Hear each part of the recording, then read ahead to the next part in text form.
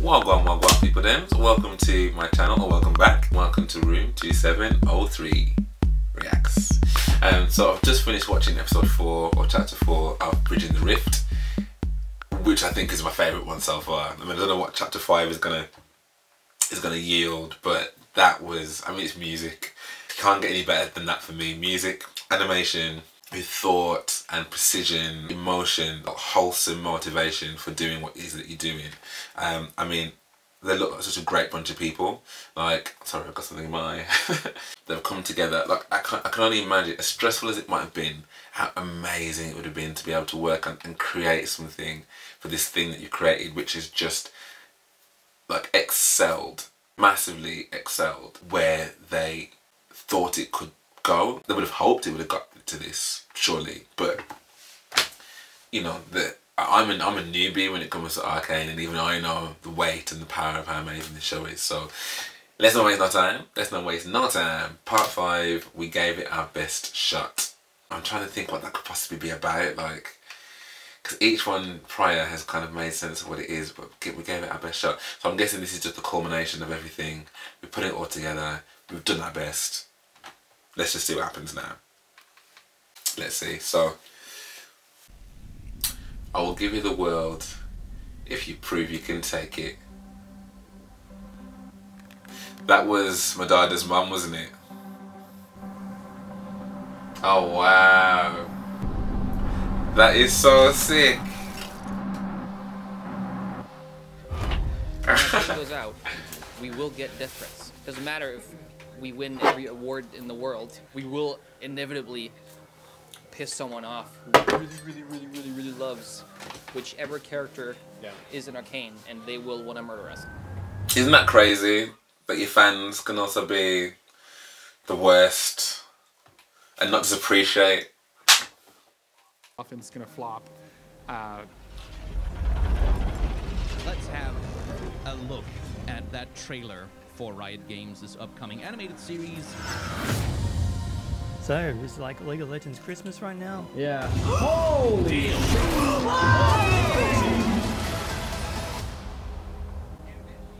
If it's even like half as good as that trailer is. These characters, what if you don't know anything about League of Legends? Would you still engage in this? Case in point, hello. Hopefully we succeeded in the biggest thing, which was making League of Legends fans proud of their investment into the IP.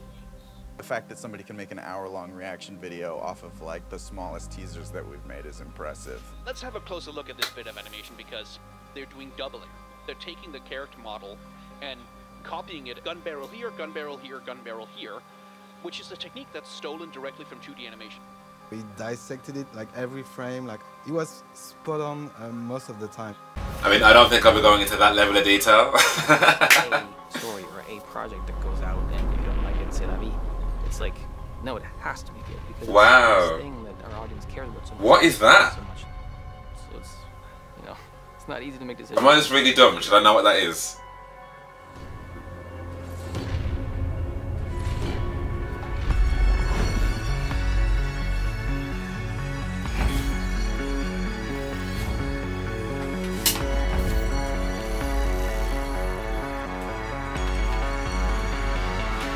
Never worked on animation before this project, which I actually always thought was a detriment, but I was recently told that that was actually something they were looking for. So. Refreshing, right?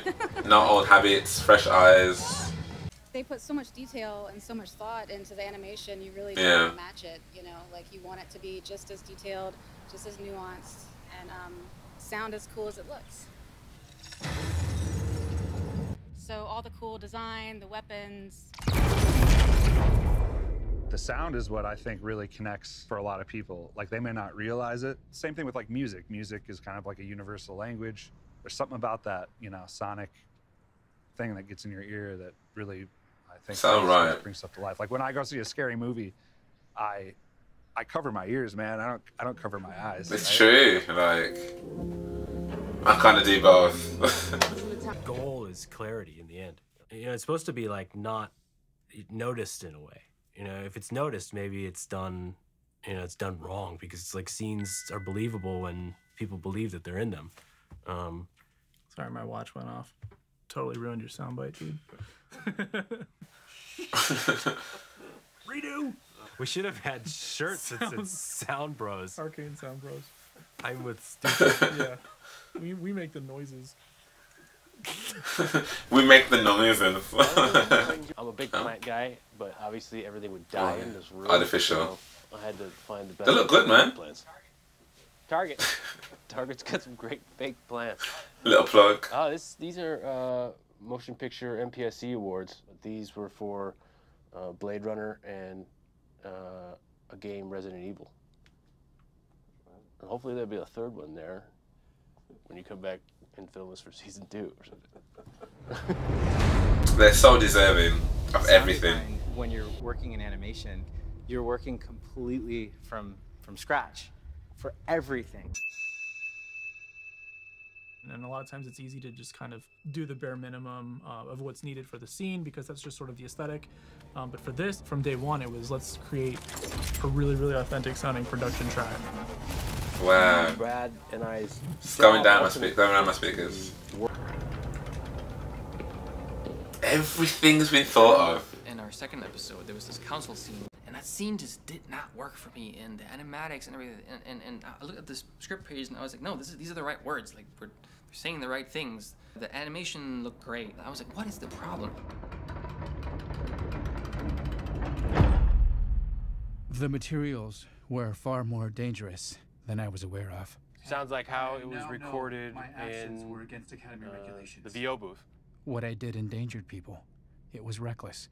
But to sell the sheer mass of this room, you know, you add reverb. It was revolutionary. Revolutionary how? All I see is a boy meddling with things he doesn't understand. Instant. The second there was that like feeling of the words just expanding into this eerie space. It felt like every word 100%. so much more, you know? And that was the first time that scene really worked for me. Those little differences, those little changes. Backgrounds. You know, backgrounds are, you know, what love a bit of reverb. What's happening around them, what could be happening around them.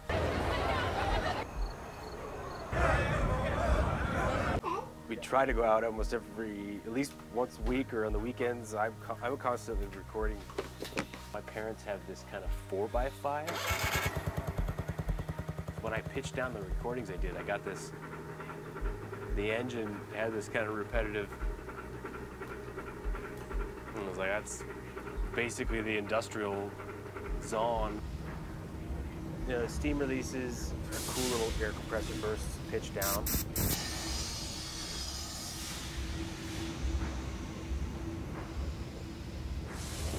That is so clever, man. And then the Foley is really that next layer, right? Creating this whole level of realism.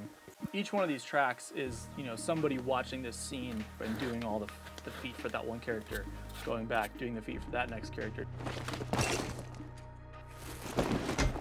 Footsteps, props, which is kind of like, this is a prop when you set it on the table and it has a sound, and then gear, which is like, you know, Vi has a certain jacket on with a buckle, and that buckle makes a sound.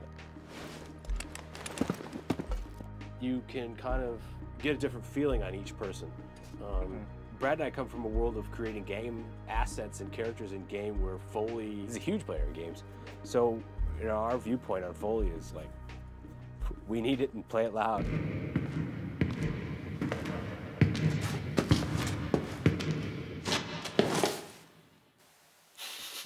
I loved that scene. The Foley on its own, it doesn't do what you need it to do, but like just the sound effects by itself.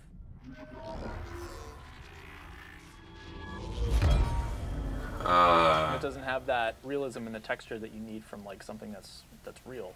So together.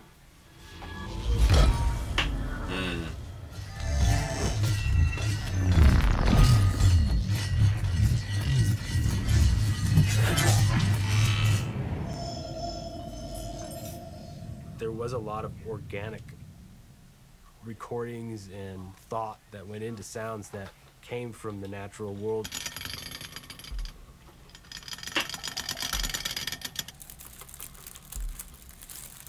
kind of pick up everything that sounds cool. But I took that and sampled it out. 50 cal bullet. How about castanets? The biggest thing was the magic, like the hex core, and this is like the beginning and the origin of magic of League of Legends. You know, I took some time and recorded some wine glasses. So this is pitched up and then thrown through a tremolator. And then it's also thrown through a Doppler. Wow. And Brad messing with a bunch of different synthesizers and like a chimey tonal thing with a choir. Kind of has both sounds intertwined into it.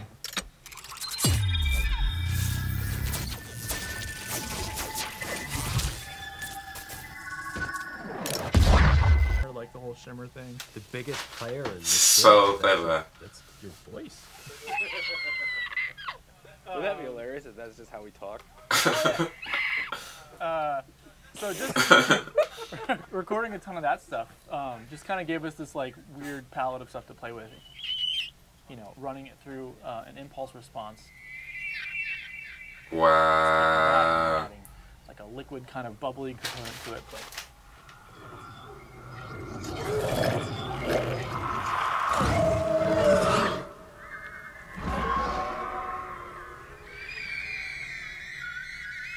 The one thing about Brad and I is That's just so clever.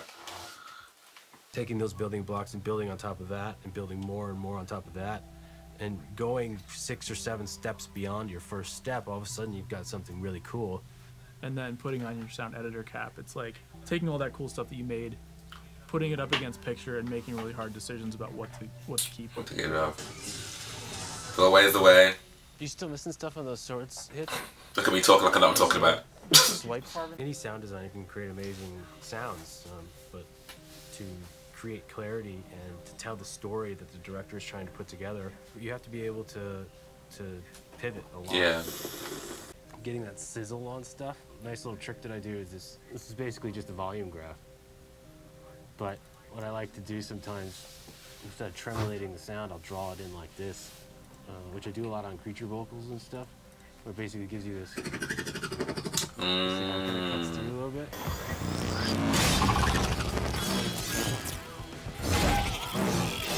It just blows me away. Like, yeah, me and you both. Hey, we need a sound for Savika's plasma blade, you know? And he's like, hold my beer. I work actually well under stress, except for when you have so many stressful things that you feel like you lose oversight. Does that make sense? It makes sense. You know, there definitely are those moments where you just feels like it just is too much. Yeah. You know, I think that's why the burnout rate for I think showrunners is like 100%. In general. Everybody, all the time. All time, ever been. Knowing that right now, the thing that keeps me up at night is trying to make sure that the next season doesn't disappoint. I mean, that's the thing, isn't it? There's some other option, right? It's That like is the thing. die or, you know, like accept some things being imperfect, you know, or something like that. That's kind of like the other path, right? That would be the way that they could go back to humanity.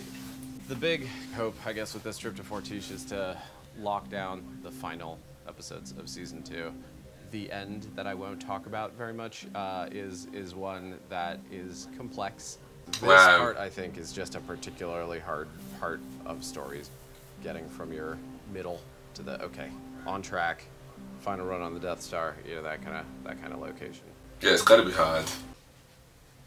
I'm circling the exact location of the problem, because when you say this is a little blurry or there is a bug here, sometimes it's difficult to just spot the right place and the right. That makes sense.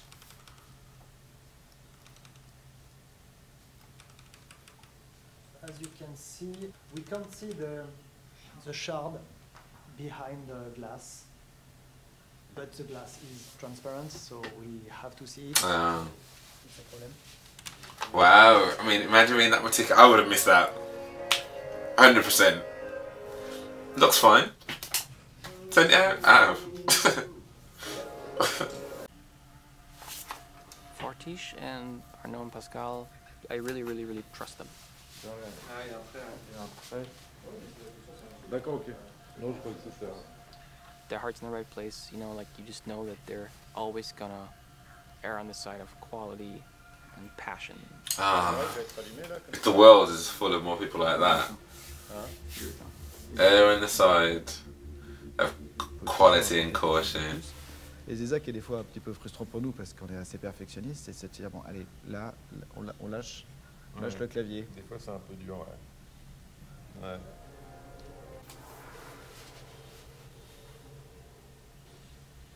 The last shot of the last episode.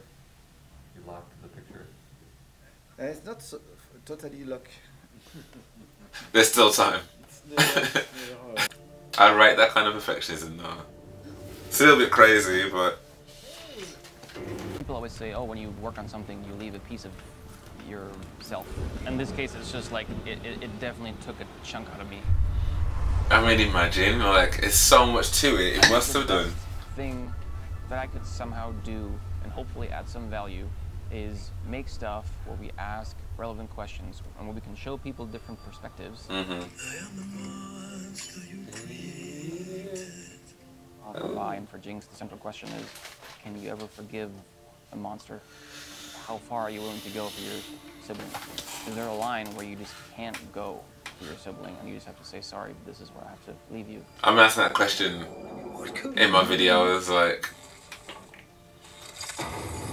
I don't know for me personally, just saying. If there's anything that we can achieve with Arcane past just the sheer entertainment, if there's just some good questions to ask for all of us and find our own answers, man, that's, I think, the best thing Arcane could do. Bit of a head scratcher, leave me some stuff to contemplate.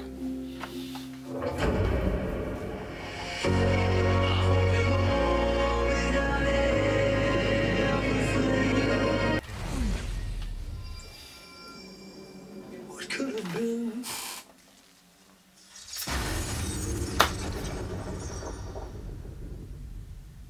Now we're done.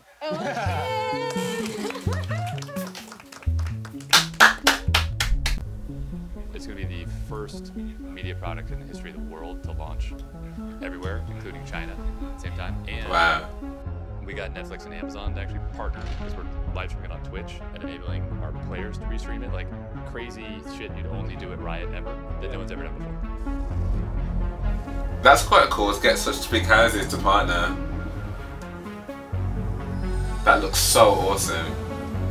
It is such a pleasure to welcome Alti and Christian Link to the premiere stage. How many things have you spent 6 years on one project for in your life? One single thing have you spent 6 years for before? Marriage? There you go. Pretty crazy to realize that the day's finally come. You know, we've been working on this for a long time, and it's finally here. We certainly didn't expect anything on this caliber for the release of it, so it's very cool.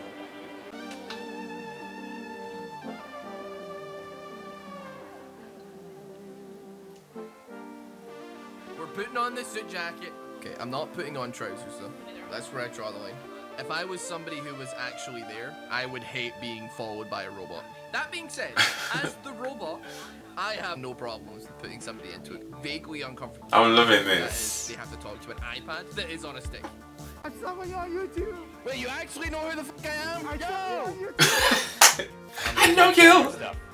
It's you. I'm a huge fan of your stuff.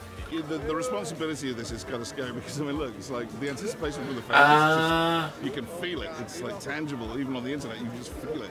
My agent sent me out for it, and I was like, "Oh, this is cool." You know, a black kid. He's a scientist. He's super sick. You know. And then when I got in, I was like, "Oh, this is a lot bigger than I thought." It's a lot cooler than most, I gotta say. Okay. Oh, she's fine. The production value. This is like so incredible. Well, how do you approach this challenge? Yeah, I don't know. I think the universal themes of hating someone you love and loving someone you hate is just very relatable. Doing something like this, you never really know sort of what the end result is going to look like, but the team behind this is absolutely unbelievable. And from day one, I knew that I wanted to be involved. I just can't wait to see what the players and what fans think of the show. I'm very excited. Yeah.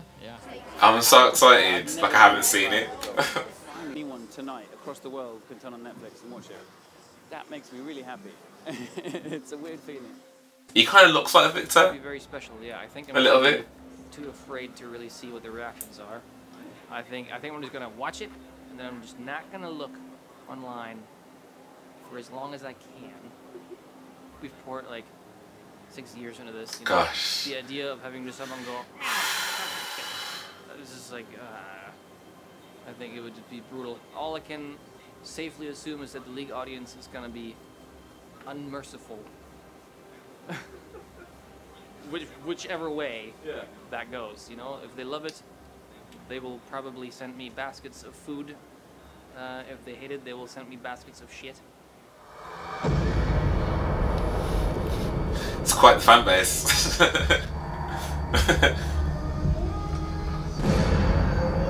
Oh, the star, yeah. Gripped.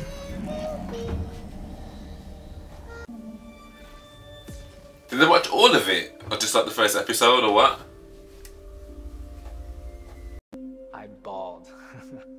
I like straight, like ugly cried. It was just... Sorry, I didn't even think about it.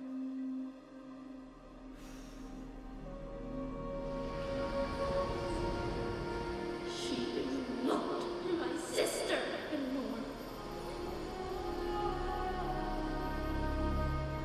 So many people work so hard trying to do justice to people's expectations, and they're doing it because of this love, you know, and sense of responsibility to not let players down. It just makes us incredibly proud to see, you know, the reactions and see those things actually happening. We'll show them. We will show them all.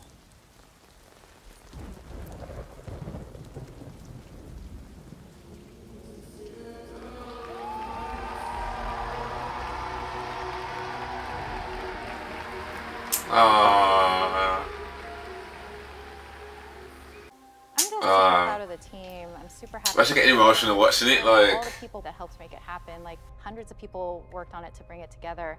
Not to mention the thousands of writers that built the IP that we were then able to translate into this. So the feeling that we really wanted people to have is that we handled that IP with care and love.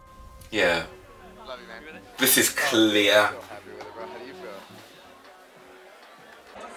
I'm going on the assumption that everyone hates the show and we're canceled, and this is the last night of joy we're going to have in our lives. Act 1 review. Netflix. Dude, so proud of you, man. Well,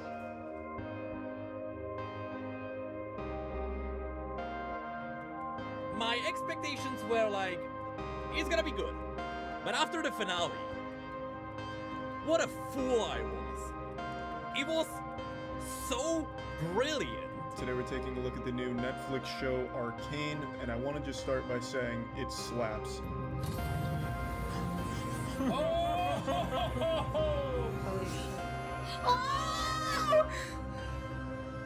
Oh wow, that's lit. I've seen them. Aww. I don't know, I'm so overwhelmed. Mainly gratitude. I'm so proud of what this team, like the excellence so exceeded my expectations, and I know very well how ridiculous this climb was. Merci à Christian pour la confiance, the trust, you know, the trust of Christian in Fortiche. At the very beginning. Oh, I'm so happy for them. Thank you everybody. Et maintenant que la soirée commence.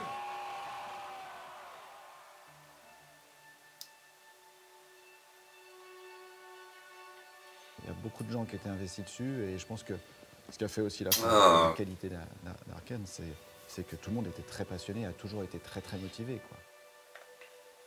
Je pense qu'il y avait cette idée un peu de se dépasser, de ne pas rester sur ses acquis et de prendre des risques quelque part.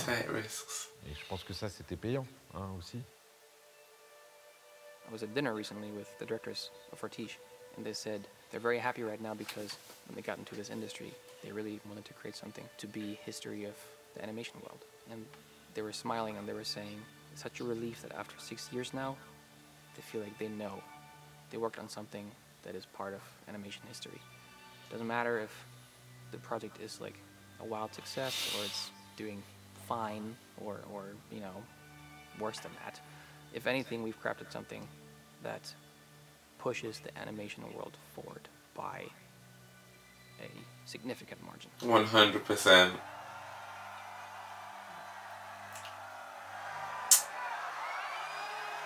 Ah, I'm so happy for them. It's nice getting above it all, huh? The fact that we can spend 5 hours in just Piltover and Zon, and then do it again in a second season before we start to zoom out of this one little corner of the world and this handful of characters. Just the possibility space is so wild. It's a small miracle that this TV show got made, and it's a smaller miracle that so many god-tier artists came together to work on one project, and you can't not be proud of what they did. Yeah. So, yeah. I think people are going to be really excited about what they find. Oh, we like a bit of that. We like a bit of The reason why I that. joined Riot is because I liked playing the game. I loved it. I think when Alex and I were starting to talk about making something like Arcane, we just thought that this should exist because we want to watch it. We love these characters. We love these worlds. I think maybe my favorite thing above all of Arcane is that I am very confident in saying that there's many people who work on Arcane right now that feel like they're working on the most important thing of their lives, like their careers. And that to me is probably the most important thing. You're giving people purpose, man. That's no mean feat, do you know what I mean?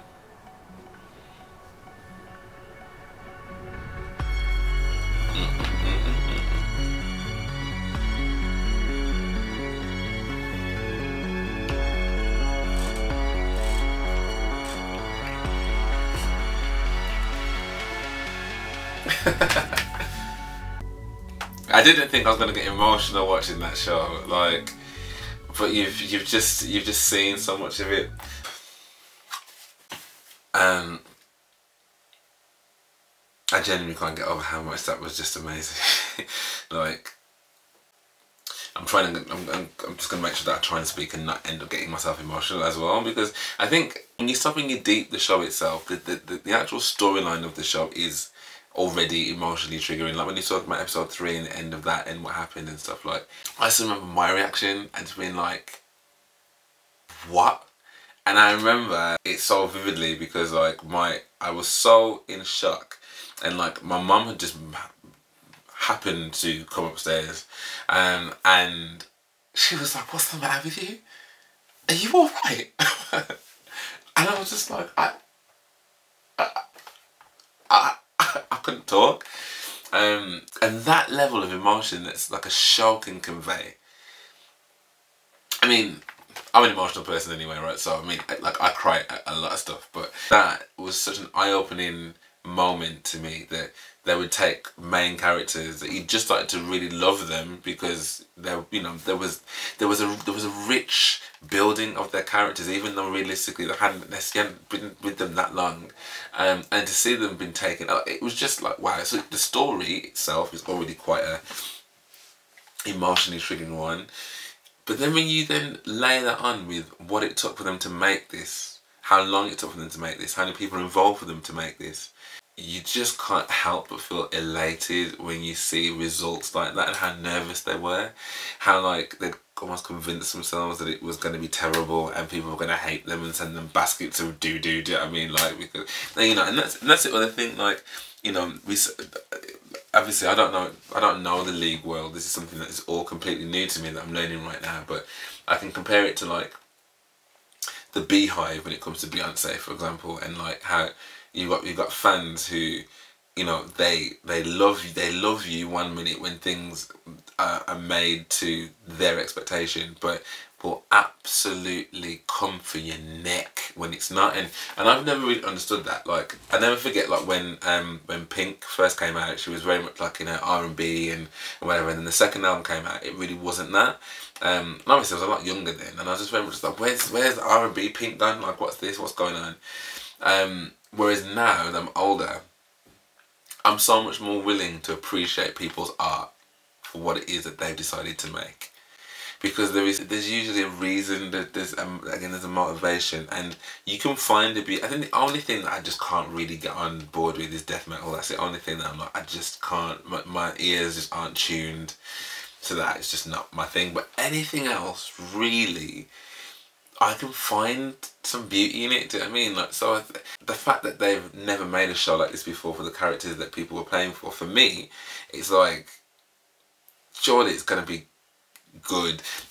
Another example is He-Man, which I have seen the first series, or the first half, but I didn't really finish the second half, so I do need to watch that. I probably need to watch all of it again to get the full story. But I remember how many people came for I can't remember his name, but the guy that made it, and you know, people were like, I just remember Twitter being full and like review bombing the show and stuff, and it's just like, how can people, like, again, obviously have your opinions, you know what I mean, like, because like I'm doing that exact thing right now, I'm recording my opinion, but there's always a way to be respectful of the hard work that someone's put into something. And I think looking at this and behind the scenes like this, you'll be really hard pushed to be, not, you can be a critic, of course you can, I mean, if you don't like something, you don't like something, but like, you can at least respect the effort that it's taken people to put into producing something like this, and it isn't slapdash. They've thought about everything, even the sound effects, like the actual sound effects and how granular the detail is on that. Like, it's blown my mind. It really has blown my mind. That was such a brilliant series, and I'm so glad I've watched it. I'm so excited for season 2. I am so excited for season 2. She said that, like, you know, we're going to be expecting some great things, so I can't wait. So yeah, absolutely fantastic. Really good show. Again, it was Babette that kind of tipped me to this, but then there's been other people that have been speaking to me in the comments as well, so thank you. And I think I've got a couple of episodes, I've got a couple of songs to watch in the back of this as well, so yeah, I'm looking forward to that. So yeah, thank you for watching. Massive love and respect to all the people at Riot, all the people at Fortiche, everybody that was involved in creating this piece of history, this animation piece of history. Like, you should all be so proud of yourself, and I, for one, am such a fan, such a huge fan now. Thank you. So yeah, so if you enjoyed that, thank you for watching. I look forward to seeing you guys on the next one.